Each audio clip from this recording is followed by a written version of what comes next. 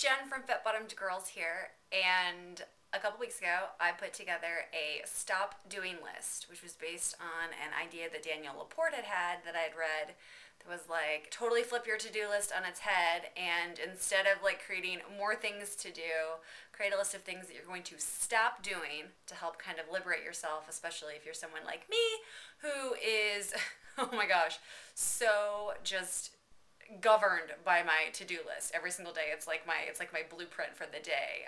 It's how I judge my self-value. So my stop doing list included 7 different options or 7 different things. There it is. And I wanted to do a quick follow-up because I don't think it's fair to write a post and then not do a follow-up on how that's going. And I also wanted to hold myself accountable, because what's also the point of just putting something out there and then not actually, following up to say, hey, did I do this or did I not do this? And where else can I continue to improve? So that's what I wanted to do today, step by step. List number by list number. So the first thing I wanted to do on my stop doing list was to stop checking my email like a crazy person. And I've gotten mildly better at this, where I'm checking my email only in the morning when I get up, and then kind of in the, like right after I eat lunch, and then I'll do a quick sweep before I head out for the day for stopping my work day. So I'm a little bit better about that, but it's still a little frantic, so I feel like I could probably continue to work on that. Number 2, rushing through life, phone calls, everything.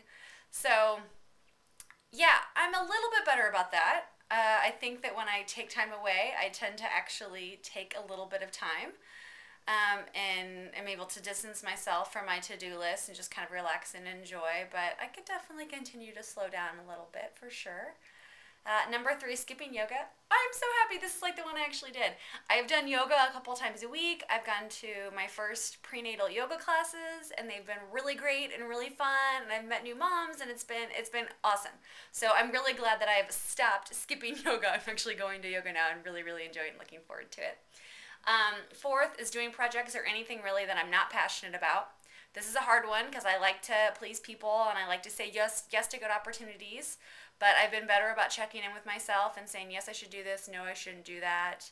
And I've actually said no quite a bit lately. I've said no to a lot of different things that have come this way that I just simply do not have time for and don't have 100% passion for. So yay for me on that one. The next one is overextending, which I feel like is so closely tied to that other one. And for this one, it's still a balance and something I can continue to work on, but I've been a bit better about saying, you know what, no, I don't need that extra workout. I don't need to go the extra mile here. It's fine if, I don't do that post today, if I go ahead and do it tomorrow.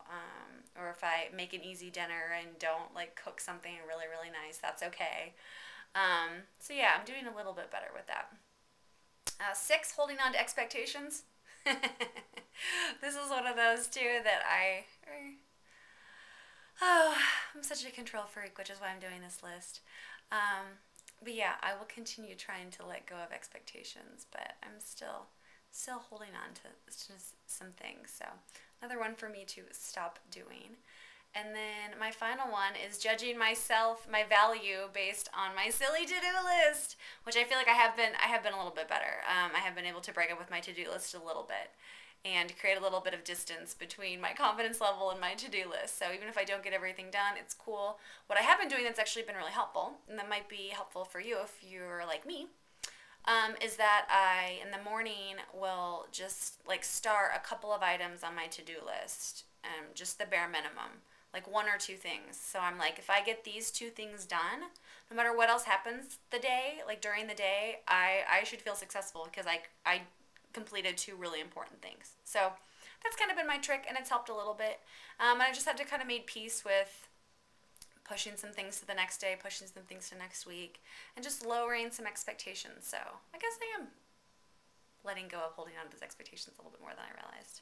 Anyway, I'd love to know if you guys created a stop doing list and what was on it and how it's going, and I will continue to keep you informed on my progress because, hey, life is always better when we work a little bit harder to make it better. And so sometimes it just takes a second to step out from yourself and say, hey, how could I make my life better? What little steps could I take? And these are definitely 7 little steps that I can take to be a little healthier and a little happier. So hope everything is going well for you and your stop doing list. I can't wait to see what you guys have to say, and I will talk to you later. Thanks so much. Bye.